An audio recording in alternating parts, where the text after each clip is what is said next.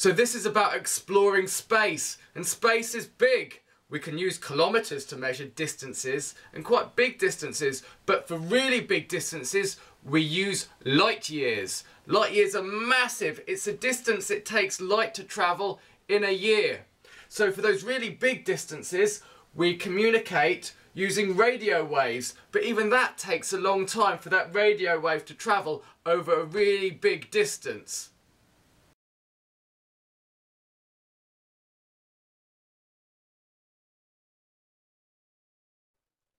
So you need to know about manned and unmanned space travel.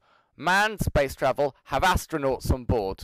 Now the advantage to that is you've got humans on board to make decisions, but the disadvantages are that you may need more resources like food, water, oxygen, and you also may to include some spacesuits.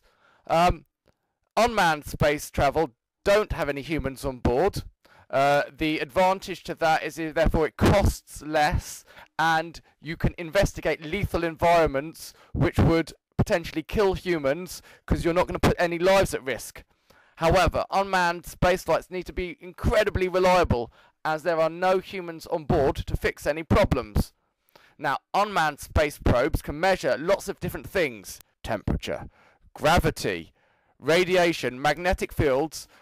All that information can be sent back to Earth by radio wave, and some of them can also bring back to Earth rock samples as well for analysis.